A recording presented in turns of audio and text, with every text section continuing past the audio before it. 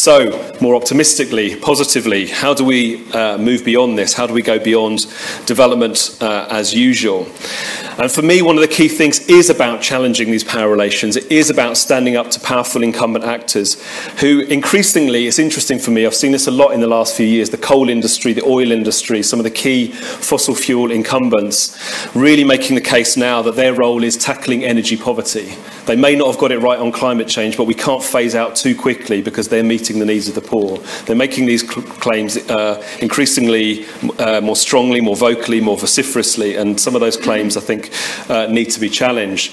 And it's understandable, this is an old graphic, you can see that from the fact it says World Development Movement and not Global Justice Now, but it was an attempt to map these very close, intricate webs of power, political, social, institutional power, that bind government officials to financial actors and to business actors. It's a key challenge to prise those apart, to lever them, to expose them, to try and move things in a different direction. And I think contrary to the instincts of many people in the development industry, it really means focusing attention on the rich, on the 1%. So when we've got these finite carbon budgets at stake, it is about the explicit links between extreme inequality and overconsumption.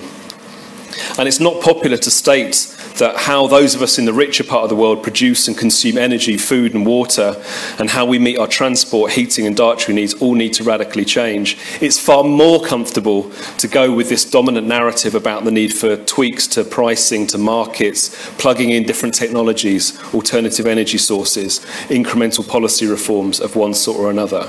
But I think increasingly the time has come to put down limits rather than leave it to the market to decide which ways forward we go, whether it's energy, food, transport. We need to address what a lot of people are referring to as supply-side climate policy. So Andrew Sims and I wrote a piece in The Guardian, some of you may have seen it last year, calling for a fossil fuel non-proliferation treaty. And it's got quite a lot of traction. There was a letter that Bill McKibben and Naomi Klein and many others signed supporting this, and there's now an NGO coalition around this, really trying to push this forward.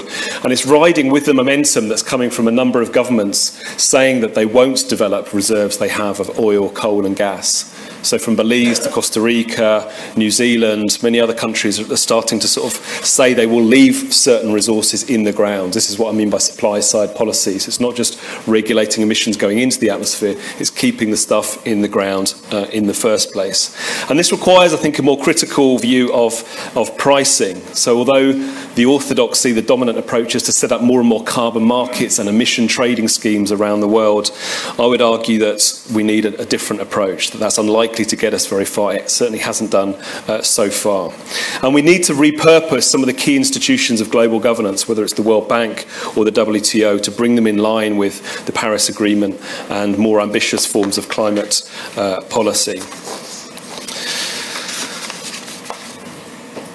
And this is what I mean by this different approach. If you think that the climate regime, the various agreements we've had, whether it's the Framework Convention, the Kyoto Protocol, the Paris Agreement, they're trying to deal with one part of the story, the emissions of greenhouse gases into the atmosphere.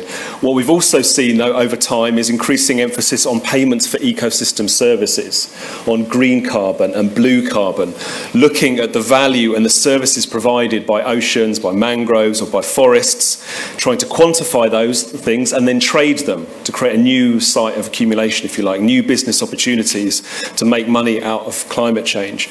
But what I'm seeing from Extinction Rebellion, from the climate justice movement and from many others, and also this attempt we have now about a whole new approach, is to try and argue that we have to keep those resources in the ground in the first place. And there are sources of hope that things are changing. There are waves of resistance that we're seeing all the time. And I noticed there was a flyer here for the Youth Strike for Climate tomorrow down in Brighton. Please come along. This is really catching on.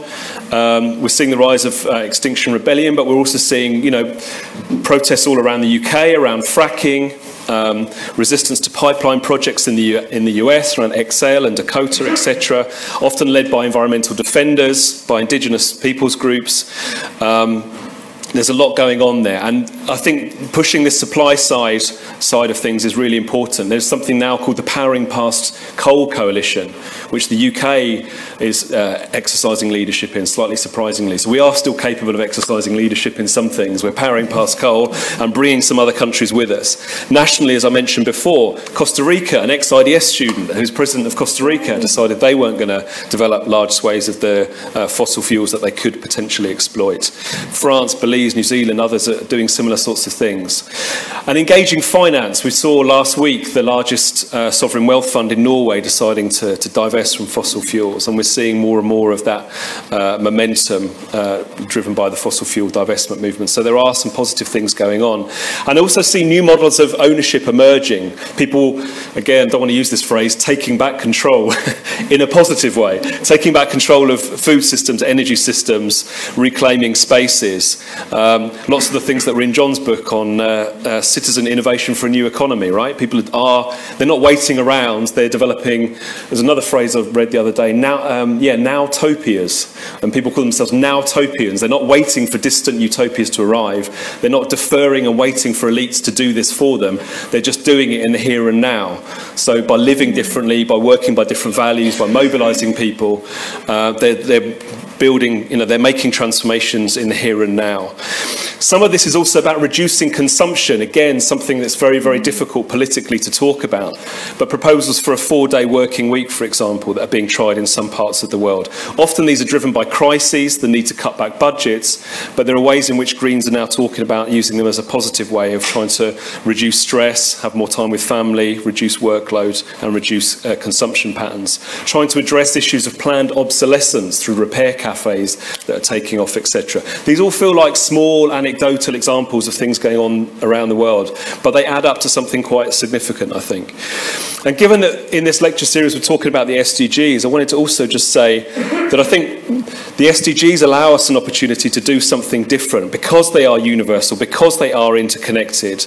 It means in theory that richer countries shouldn't be able to, probably will, but shouldn't be able to displace these problems onto poorer countries through spatial or temporal fixes in quite the same way. We can't just solve our transport and energy problems by, taking over land and setting up, using land for biofuels, for example, if it's compromising food security for other people, because these commitments, these SDG commitments are intertwined. They are universal. I know many end up talking about them as applying largely to the global south. They do not. They apply to the global north as well. And there is some radical potential in there that I think we can use in all of this. But more fundamentally and problematically, I think it means recognising the unsustainability of the current economic system. It means going beyond business as usual. So some analysis from the New Economics Foundation found that growth in OECD countries cannot be squared with halting warming at 2, 3 or 4 degrees. They were looking at different rates of economic growth and the extent to which they were compatible with different climate change scenarios. And what they found is that even in the most optimistic, likely uptake of low carbon energy, it was seemingly impossible to reconcile a growing global economy with a good likelihood of limiting global temperature to rise even to 2 degrees, let alone 1.5.